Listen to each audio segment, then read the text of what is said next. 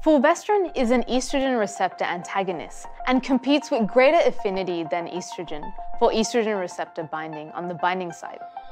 When it binds to the estrogen receptor, the receptor changes shape. The transcription sites AF1 and AF2 remain disrupted and inactive, and only few dimers form.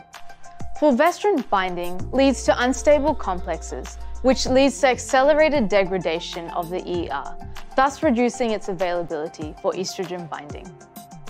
While some dimers are recruited to the estrogen-responsive element of the DNA, no co-activators are recruited, and thus no transcription of the estrogen-responsive genes occurs. This leads to complete inhibition of estrogen signaling through the ER and slows the cell proliferation rate, ultimately causing cell death.